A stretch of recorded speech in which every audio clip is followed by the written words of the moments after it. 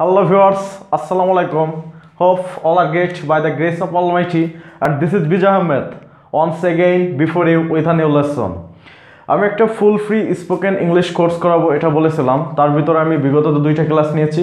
একটা ছিল আমাদের সেন্টেন্স স্ট্রাকচার, ওখানে সাবজেক্ট ভার্বটা কিভাবে আমি আইডেন্টিফাই করতে পারি তার উপরে, এবং দ্বিতীয়টা ছিল যে অ্যাকসেন্টটা, যে আমরা যে কথাটা শিখবো অ্যাকসেন্টটা কিভাবে ওইটা।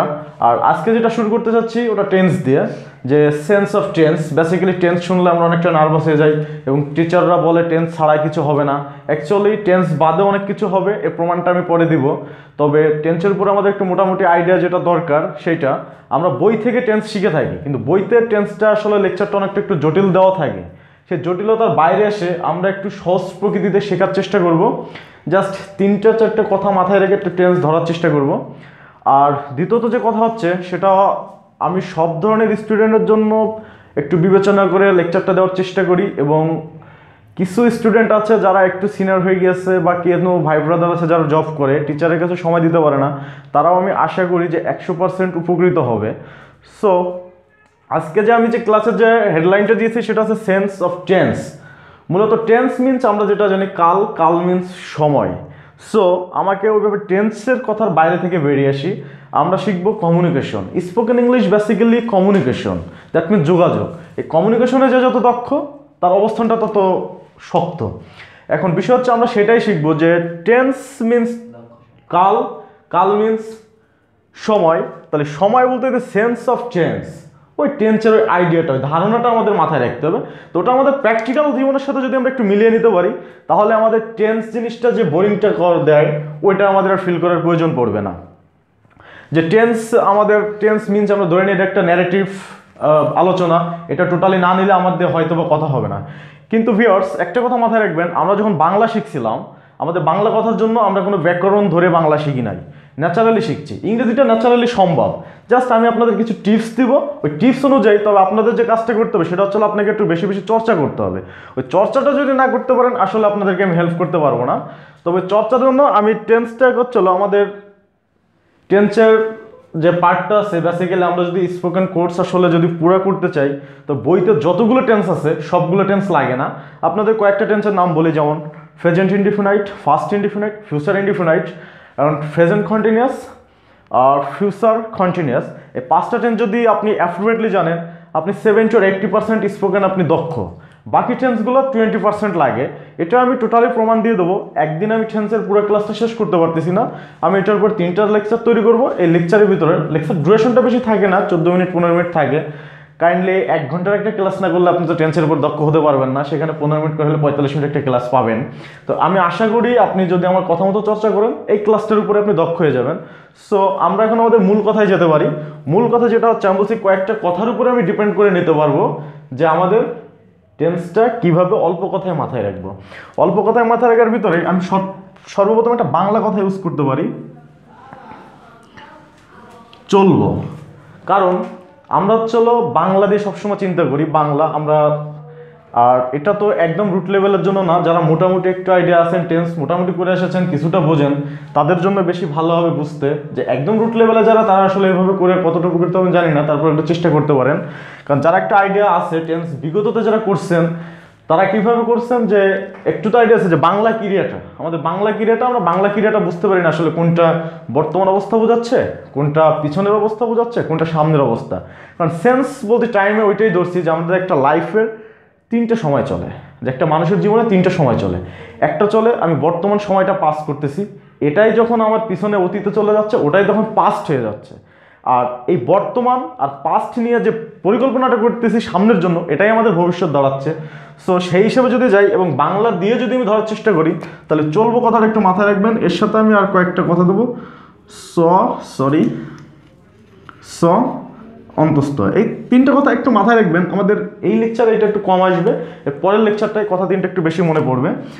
দেন যাতে ল, ব, তাহলে চলবো চতে প্রেজেন্ট ধরে রাখেন, যে প্রেজেন্ট ইনডিফিনিট মানে প্রেজেন্ট টেন্স। এক কথায় চ, স, অন্তস্থ এগুলো সবসময় প্রেজেন্ট টেন্স উল্লেখ থাকবে। ল কথাটা সবসময় পাস্ট ফর্ম উল্লেখ থাকবে, এবং ব কথাটা সবসময় ফিউচার টেন্স উল্লেখ থাকবে। যদি আমি একটা এক্সাম্পল দিয়ে থাকি, জেলেরা মাছ ধরে এখানে চর্চা কথাগুলো প্রেজেন্ট ইনডিফিনিটগুলো একটু কম উল্লেখ হয়। যদি প্রেজেন্ট কন্টিনিউয়াসে যাই জেলেরা মাছ ধরছে এখানে চলে আসবে। কিন্তু জেলেরা মাছ ধরে স্বাভাবিকের যে কাজগুলো করি আমরা সচরাচর যে কাজগুলো করি বা করা হয়ে থাকে সেগুলো সবসময় প্রেজেন্ট ইনডিফিনিট, যে প্রেজেন্ট টেন্স। যে আমি এখন যে কথাগুলো বলতেছি এটা কি প্রেজেন্টের উপরে বলতেছি। সো লটা সবসময় আসে অতীত, আমরা পিছনে যে টাইমটা পাস করে আসি সেটা সবসময় লর কাজ করে। যদি বলি যে জেলেরা মাছ ধরে তাহলে জেলেরা মাছ ধরেছিল। আরেকটা কথা হচ্ছে আপনারা টেন্স যারা শিখেছেন সাধু ভাষায় শিখেছেন, সাধু ভাষাটা স্কিপ করে দিবেন। সাধু ভাষাটা আমাদের দরকার নেই, আমরা সবসময় চলিত ভাষা শুনি, চলিত ভাষার উপরেই আমাদের চলতে হয়। তার ভিতরে আমাদের বিভিন্ন জেলাতে বিভিন্ন টাইপের ভাষা রয়েছে, ওগুলো আমাদের বুঝে নিতে হয়। যে আমরা অনেক বাঙাল ভাষা বলতে যেগুলো বুঝি সেগুলো বুঝে নিতে হয়। তাহলে সাধু ভাষায় কথা আমরা কেউ বলি না। সো আপনি যদি সাধু ভাষা ফলো করেন ওটা একটু ভুল করবেন, তখন আপনার জন্য শেখাটা দুষ্কর হয়ে যাবে। কারণ আপনি বইতে শিখতেছেন সাধু ভাষা, প্র্যাকটিক্যালি পাচ্ছেন আপনি হচ্ছে চলিত ভাষা, তখন একটু আপনার ডিলেম্মা তৈরি হয়ে যাবে, আপনার ভিতরে উভয় সংকট পড়ে যাবে যে আপনি আসলে কীভাবে কী করবেন। সো ওইটা একটু চেঞ্জ করবেন। যেমন জেলেরা মাছ ধরেছিল, ধরিতেছিল তেছিল টলে, এইভাবে তো দরকার নাই। জাস্ট জেলেরা মাছ ধরেছিল, ধরেছিল বোঝাইলে কি আমি যখন বলতেছি ধরেছিল এটা নিশ্চয়ই আগের চলে যাচ্ছে। আর ভাষার আরেকটা যে বিষয়টা আছে সেটা হচ্ছে ওটা ইমাজিনের বিষয়, ভাষাটা আসলে দেখার বিষয় না। ভাষাটা জাস্ট ইমাজিন করেন যে জেলেরা মাছ ধরে, কাঠুরিয়া কাঠ কাটে, এগুলো তাদের একটা কাজ, স্বাভাবিক এই কাজগুলো করে। কিন্তু এই কাজগুলো যখন হচ্ছে ওকে সরি আমরা আবার একটু যাই। বলছিলাম তো ধরেছিল, জেলেরা মাছ ধরেছিল, কাঠুরিয়ারা কাঠ কেটেছিল, আর কাঠুরিয়া কাঠ কাটে, তাহলে কাটেটা অতি স্বাভাবিক। আমরা স্বাভাবিকভাবে সচরাচর যে কাজগুলো করে থাকি সেটা হয় প্রেজেন্ট ইনডিফিনাইট। আর কাঠুরিয়া কাঠ কেটেছিল সেটা চলে যাচ্ছে আমার অতীতে। যখন কেটেছিল, যখন আমি বুঝতে হচ্ছি ওই যে বললাম যে ইমাজিনের বিষয়, ভাষাটা যদি আমি ইমাজিন করি কেটেছিল বলতে কি বোঝাচ্ছে, কেটেছিল দ্যাট মিনস কাটা হয়ে গিয়েছে, এটা অনেক আগের ঘটনা বোঝাচ্ছে। আর আমরা স্বাভাবিক একটা প্ল্যান করতেছি যে আমাদের একটা ফার্নিচার তৈরি করতে হবে, তার জন্য কাঠ কাটতে হবে, এটা প্ল্যান করতেছি, কাজটা এখন সংগঠিত হয়নি। তাহলে আমাদের ভবিষ্যতের দিকে যেগুলো আছে বা আমাদের সামনে যেগুলো আছে এগুলো সবসময় ভবিষ্যৎ। তাহলে এখানে আমি জাস্ট তিনটে স্ট্রাকচার দেবো। আমরা just present indefinite, first indefinite, future indefinite, তিনটে ইনডিফিনাইটগুলো করব। আপনারা হয়তো বা শিখেছেন প্রেজেন্ট ইনডিফিনাইট, প্রেজেন্ট কন্টিনিউয়াস এই বরাবর, কিন্তু আমরা একটু এভাবে শিখবো কারণ এখানে টাইম সেন্সটা আপনার একটু ভালো হবে। যে আমি আসলে তাহলে প্রেজেন্টটা কীভাবে ধরতেছি, ফার্স্টটা আমার কীভাবে তৈরি হয়ে যাচ্ছে, আর ফিউচারটা কীভাবে আসতেছে, এটা বোঝা একটু সহজ হবে। আর তিনটার এক্সাম্পল যদি আমি দিই তাহলে প্রেজেন্ট ইনডিফিনাইট, প্রেজেন্ট ইনডিফিনাইটে চলে আসবে সাবজেক্ট, একটু সংক্ষেপে লিখতেছি। সাবজেক্ট, সাবজেক্টটা কীভাবে ফাইন্ড আউট করবেন আমার ফার্স্ট একটা ভিডিও আছে, কাইন্ডলি যদি আপনার ওই বিষয়ে দুর্বল থাকেন একটু দেখে নেবেন, তবে দেখে নিলে একটু হয়তো ভালো হবে, কারণ আপনি বিগত তো যেভাবে শিখেছেন হয়তো বা তার ব্যতিক্রম হতে পারে। সাবজেক্ট, দেন বি অন বলতে আমরা ভার্বের প্রথম রূপটাকে বোঝাই, যে আমরা verb do, did, done, go, went, গান। কারণ একটা সেন্টেন্সের ভিতরে ভার্ব সব থেকে ইম্পর্টেন্ট বিষয়, কারণ ভার্ব একটা মানুষের সাথে যদি তুলনা করা হয়, ভার্বকে তার মাথার সাথে তুলনা করা হয়, অন্য পার্টস অফ স্পিচকে তার অন্য অঙ্গ প্রত্যঙ্গের সাথে তৈরি করা হয়, কিন্তু ভার্ব দ্যাট মিনস মাথার সাথে তুলনা করা হয়। এই কারণে একটা মাথা বাদে মানুষ চলতে পারে না, কিন্তু হাত পা বাদে মানুষ চলতে পারে বা সক্ষম আমরা দেখেছি। কিন্তু একটা ইংরেজি সেন্টেন্সে সেই অবস্থা যে পার্টস অফ স্পিচের ভিতরে যদি আমরা ভার্বটাকে বাদ দিই আসলে সেন্টেন্সটা কোনোভাবেই সম্ভব না, কিন্তু যদি অন্য অংশ বাদ দিই তবে সেন্টেন্স তৈরি হয়ে যেতে পারে। তাহলে সাবজেক্ট, ভার্ব, দেন আমাদের অবজেক্ট বা এক্সটেনশন চলে আসবে, অবজেক্ট ইত্যাদি চলে আসবে। সাপোজ এটা যদি আমরা ধরি যে জেলেরা মাছ ধরে,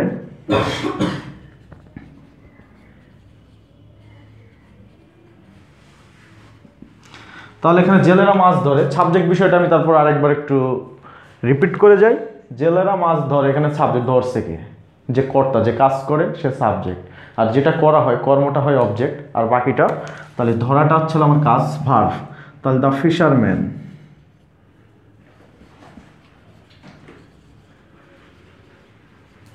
the fisherman catch fish, the fisherman catch fish. এখন এখানে আরেকটু কথা একটু মাথায় রাখবেন, প্রেজেন্ট ইনডিফিনিট টেন্সের ক্ষেত্রে এটা শুধুমাত্র নাম্বার পারসন, যে এটার পরে আলাদা একটা ভিডিও একটু তৈরি করা হবে, যে আলাদাভাবে একটু কথা বলবো। নাম্বার পারসনটা অনেকে একটু মানে ভুল বুঝে ফেলেন। তারপরে এখানে যতটুকু করে একটু বলে যাই, কারণ আমরা বা আপনারা বিগত তো টেন্স কম বেশি করছেন, যেখানে নাম্বার বলতে সংখ্যা, আর আচ্ছা হলো পার্সন ব্যক্তি, তাহলে এখানে যদি subject third person singular number হয়, সাবজেক্ট যদি থার্ড পারসন সিঙ্গুলার হয় তাহলে ভার্বের সাথে একটা এস প্রয়োজন হয়ে যায়, আমাদের একটা এস প্রয়োজন হয়। কিন্তু এখানে আছে কি জেলেরা, এই কাজটা আমাদের প্লুরাল করতেছে, তার জন্য এখানে এসটার কোনো প্রয়োজন পড়তেছে না। যদি এখানে আমি শুধু দিতাম জেলেটি মাছ ধরে, তাহলে দিতাম দা ফিশারম্যান ক্যাচেস ফিশ, তখন চলে আসতে এর সাথে একটা এস যোগ হয়ে যেত যে ক্যাচেস ফিশ। ওকে, আর এইটাই যদি আমি পাস্ট করে দিই যে জেলেরা মাছ, যদি এখানে বললি ধরেছিল, ধরেছিল, ধরেছিল যখন যাবে তখন ওইটা কি আমার আগে হয়ে গিয়েছে, আগে যখন যায় তখন ওই তিনটা ভার্বের আমাদের V2 কথাটা ব্যবহার করতে হয়। V2 দ্যাট মিনস ভার্বের সেকেন্ড রুট। সো আমরা যদি ভার্বকে কাউন্ট করি, এভাবে যদি কাউন্ট করা হয় যে প্রেজেন্ট, তারপর চলে আসে আমাদের পাস্ট, দেন আসে পিপি দ্যাট মিনস ফার্স্ট পার্টিসিপল, তাহলে প্রেজেন্টে আমরা প্রেজেন্ট রূপ ব্যবহার করতেছি দ্যাট মিনস V1, তাহলে যখন আমরা ফার্স্ট টেন্সে যাচ্ছি তখন দ্বিতীয়টা ব্যবহার করতেছি। সহজ হিসাব, যদি আমরা এভাবে মাথায় রাখতে পারি তাহলে বেটার হয়। তাহলে যদি আমি এখানে চলে যাই যে ফার্স্ট ইনডিফিনিটে যদি চলে যাই, তখন আমাদের চলে আসছে সাবজেক্ট, এখান থেকে আমরা একটু এদিকে চলে যাই V2 দেন অবজেক্ট। জাস্ট এই টেন্সটাই যদি হলে জেলেরা মাছ ধরেছিল, তখন ক্যাচের পাস্ট করে দিলে হয়ে যায় দ্য ফিশারম্যান ক্যাচের এখান থেকে কট fish, the fisherman caught fish. তাহলে হয়ে যাচ্ছে যে present ইনডিফিনিটে present form, past ইনডিফিনিটে past form, আর ফিউচার ইনডিফিনিটে জাস্ট আমাদের অক্সিলারিটা মাথায় রাখতে হবে যে এখানে তাহলে কি আসবে, যে জেলেরা মাছ ধরে, বর্তমান বা স্বাভাবিকভাবে তারা ওই কাজটাই করে থাকে বা করে সচরাচর যেগুলো হয় সবসময় প্রেজেন্ট ইনডিফিনাইট। আর জেলেরা মাছ ধরেছিল, যখন ওই জিনিসটাকে আমরা পিছনে দিয়ে সামনের দিকে চলে আসি তখন ওইগুলো আমাদের কাছে অতীত হয়ে যায়, দ্যাট মিনস স্মৃতি হয়ে যায়। যেগুলো স্মৃতি হয়ে যায় ওইগুলো সবসময় অতীতকে নির্দেশ করে। আর যেগুলো আমাদের প্ল্যানিং থাকে, প্ল্যানিংগুলো সবসময় আমাদের ফিউচার। যেমন জেলেরা মাছ ধরবে, জেলেরা মাছ ধরবে, এটা আমাদের একটা প্ল্যানিং। তাহলে এটা আসলে ফিউচার টেন্স, যে জেলেরা মাছ, এখান থেকে আমি একটু জায়গা কম এখানে চলে গেলাম, জেলেরা মাছ ধরবে। তাহলে এটা জাস্ট ইমাজিন করেন, ধরে সচরাচর কাজটা করে, মা রান্না করে, আমার বোন আমাকে সাহায্য করে, আমি গাছে পানি দিই, এগুলো সচরাচর সাধারণ কাজ।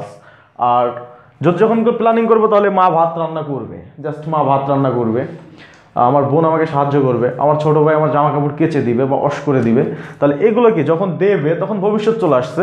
তাহলে এখন এটার সাথে আমরা আরেকটু মিলাই নিতে পারি, সে চলবো কথাটা আমি যখন দিছিলাম বলছিলাম থাকলেই ভবিষ্যৎ। আপনি ফিউচার টেন্সের যে কোনো কথা ট্রাই করেন, আপনার প্রত্যেকটা কথায় বকে ডিমান্ড করবে, ফার্স্ট টেন্সে চলে আসবে। আর অন্তস্থ কথা তিনটা একটু মাথায় রাখবেন, যে এই তিনটা আমাদের পরবর্তীতে ব্যবহার হবে। সো আপনি যদি 5টা লেটার মাথায় রাখেন, আমি আশা করি 5টা লেটারই আপনাকে টেন্সটা বোঝাইতে সক্ষম হবে। কারণ এই 5টা লেটারে সবসময় আপনার টেন্স, বাংলা ক্রিয়ায় আপনি যে হেজিটেশনটা ফিল করেন সবসময় 5টা ক্রিয়া এটাকে সলভ করতে সক্ষম হয়ে যাবে। তাহলে ভিউয়ার্স, এটা এখন আমরা যদি আরেকবার একটু ছোট্ট করে রিপিট করি, যে প্রেজেন্ট, ফার্স্ট, ফিউচার এগুলো টেন্স হিসেবে ধরেন না, জাস্ট সেন্স হিসেবে ধরেন। যে প্রেজেন্ট সেন্সে আমাকে যে টাইমটা বোঝাচ্ছে ওটা আমার বর্তমান স্বাভাবিক অবস্থাটাকে বোঝাচ্ছে, আর ফার্স্ট সেন্সে কোনগুলো বোঝাচ্ছে ওই স্বাভাবিক অবস্থাগুলো ছেড়ে যখন আমি সামনের দিকে চলে আসতেছি ওগুলো আমার পিছনের দিকে চলে যাচ্ছে, সেটা ফার্স্ট চলে আসতেছে। ফিউচারটা কীভাবে আসতেছে, আমি এই অতীত আর বর্তমানকে নিয়ে ভবিষ্যৎ যে প্ল্যানটা করতেছি তার মানে ওটাই চলে আসতেছে আমার ফিউচার ইনডিফিনাইট। আর একটু কথা মাথায় রাখবেন, আমরা সারাদিনে যে বাংলা কথাগুলো বলি আজকে একটু খেয়াল করে দেখবেন যে এই বাংলা কথাগুলো সবসময় আমরা ইনডিফিনাইট টেন্সগুলোকেই ব্যবহার করা হয়। সো আমি যে 5টা টেন্সের নাম বলছিলাম, যে 5টা টেন্স ব্যবহার করলে আপনি 70 or 80% কথা বলতে সক্ষম হবেন। এখন টেন্স শেখাতে সময় আমাদের টিচার ফানি করে একটা কথা বলছিল যে তোমরা যে টেন্সটা শিখলে, যে লেকচার দিলাম, তাহলে এটার জন্য তোমরা কি বুঝলে, জাস্ট একটা এক্সাম্পল দাও। ফার্স্ট টিচার একটা এক্সাম্পল দেয় যে আমি দেখতে সুন্দর ছিলাম, আমি দেখতে সুন্দর আছি, আমি দেখতে সুন্দর থাকবো। জাস্ট সুন্দর ছিলাম, অতীত চলে গেল, সুন্দর আছি আমার প্রেজেন্ট টাইম বোঝাচ্ছে, দেখতে সুন্দর থাকবো বা স্মার্ট থাকবো এটা আমার ভবিষ্যৎ বোঝাচ্ছে। সো সেকেন্ড অপশনে আমাদের স্টুডেন্টের ভিতর থেকে একজন, জাস্ট এটা ফানি যে স্টুডেন্ট একটা অ্যান্সার করছিল যে এটার যখন ফিডব্যাক দেয় যে স্যার আপনার ধারণা ভুল ছিল, ধারণা ভুল আছে, ধারণা ভুল থাকবে। জাস্ট ফানি করে অ্যাকচুয়ালি শেখা, যে পড়াশোনাটা ফানি করে জাস্ট এভাবে ইমাজিন করে, জাস্ট আপনি আপনার মতো ভাষাগুলো একটু জাস্ট ইমাজিন করবেন যে আপনার প্রেজেন্ট আসলে কোনটা। আপনি টেন্স হিসেবে ধরেন না, সেন্স হিসেবে নেন। জাস্ট আপনি যদি সেন্সের হিসেবে ধরতে পারেন তাহলে টেন্স আপনার কাছে সহজ, আর যদি আপনি টেন্স হিসেবে নেন তখন আপনার কাছে ন্যারেটিভ লেকচার হয়ে যাবে, মনে হবে অনেক, কিন্তু বিশ্বাস করেন অনেক লাগবে না। আমি যে 5টা টেন্স বলেছি 5টাই এনাফ। আমি প্রতি উইকলি একটা করে ভিডিও দিই, এবং এই ভিডিওগুলা জাস্ট আপনাদের এখানে চর্চা করার সময় দেওয়া হয়, যে আমি আজ দিয়েছি, সামনের সপ্তাহে হয়তো বা এই দিন একটা দিব, যে এর মাঝখানে যে সময়টা থাকবে আপনি একটু চর্চা করেন। আর এই শর্ট টাইমের ভিতরে আসলে অত গুছিয়ে সব কথা টানা সম্ভব হয় কিনা সেটা বুঝি না। এর ভিতরে আপনারা যদি কমেন্টস করে জানান যে আপনি কোন টাইপের কথাটা বুঝতে পারেন নাই, সেখানে আমি মেসেজে আপনাদের একটু ভেঙে বুঝাইতে পারবো। সো এটা বেটার হবে। সো সেই জন্য একটু কমেন্টস করে জানাবেন, এবং তার জন্য আমার হচ্ছে ফেসবুক বা ইউটিউবের সাথে থাকেন। সাথে থাকলে আপনাদের একটু হেল্প করতে পারবো। তবে শর্ট টাইমে যতটুকু পারি ক্লিয়ার করার চেষ্টা করছি। আপনাদের যে কোনো সমস্যা আপনারা নিচে কমেন্টস করেন, আমরা অবশ্যই তার উত্তর দেব।